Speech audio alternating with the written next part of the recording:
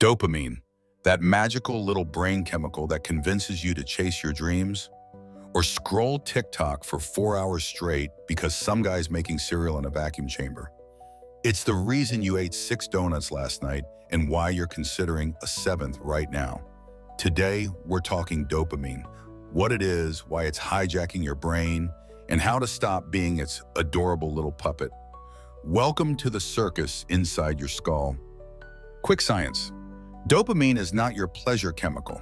That's marketing. It doesn't make you feel good. It makes you want to feel good. Dopamine is your brain's motivational push. It's like your mental hype man yelling, "Go get that cookie," even if you're not hungry, even if you just had 3. It's the chemical behind goals, ambition, obsession, and that weird compulsion to check your phone every 14 seconds. Let's play a game. What do all of these have in common? Social media likes, online shopping, binge-watching shows, fast food, text from that one person you shouldn't text. Yep, they all hit you with a sweet, delicious squirt of dopamine. Not because they're good, but because they might be good. Dopamine loves potential. Your brain chases that maybe this will be amazing moment like a raccoon chasing glitter. Here's the real trick. It's not the reward that hits you. It's the anticipation. You get a little dopamine when you think something good is coming. That's why checking your phone is more addictive than actually reading what's on it. That's why the first bite of pizza tastes better than the 8th. That's why new hobbies are exciting until you actually have to do them. It's the chase. Dopamine is the world's worst dating app. All promise, no delivery. And then comes the crash. The more easy dopamine you get, likes, sugar, cat videos, the less exciting it all feels. You build tolerance. Your baseline drops. Now you need more stimulation just to feel meh. Suddenly, reading a book feels like punishment. Walking outside feels like a chore. Everything feels dull. Congratulations. You're now the proud owner of a dopamine deficit. Here's what that looks like in your actual life. You open your phone without thinking. You start 12 things, finish none.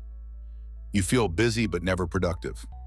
You scroll endlessly but retain 0 happiness. And you're weirdly exhausted for someone who's done absolutely nothing.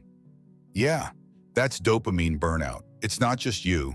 It's literally your brain chemistry crying for help. So what do? Go live in the woods? Delete all your apps and start whittling sticks? Maybe, but let's try something less dramatic first. Here's how to hit a mild dopamine reset. 1. Delay gratification. Work before reward. Do the boring task, then scroll. 2. Take a break from quick hits. 1 hour, no phone. You'll survive. Probably. 3. Let yourself be bored. Seriously. Boredom is where ideas hide. 4. Finish things. Dopamine loves closure. Cross stuff off. Brag to yourself. You're not punishing yourself. You're retraining your brain to enjoy real life again. Wild, right? Now, don't cancel dopamine entirely. Without it, you wouldn't get out of bed, or chase goals, or flirt, or survive. Honestly, your ancestors had dopamine too. It told them, go find food or you'll die. Now it tells you, go find Oreos or you'll be slightly inconvenienced. Same system, different stakes. Dopamine isn't evil, it's just overly enthusiastic. Like a puppy that keeps knocking over your life trying to be helpful. Here's the bottom line. Dopamine drives your actions, but you don't have to let it drive your entire existence. Use it wisely, train it gently, laugh at it often. You can still enjoy the occasional hit of junk dopamine.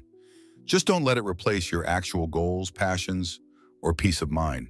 Because the real win isn't chasing the next little hit of maybe.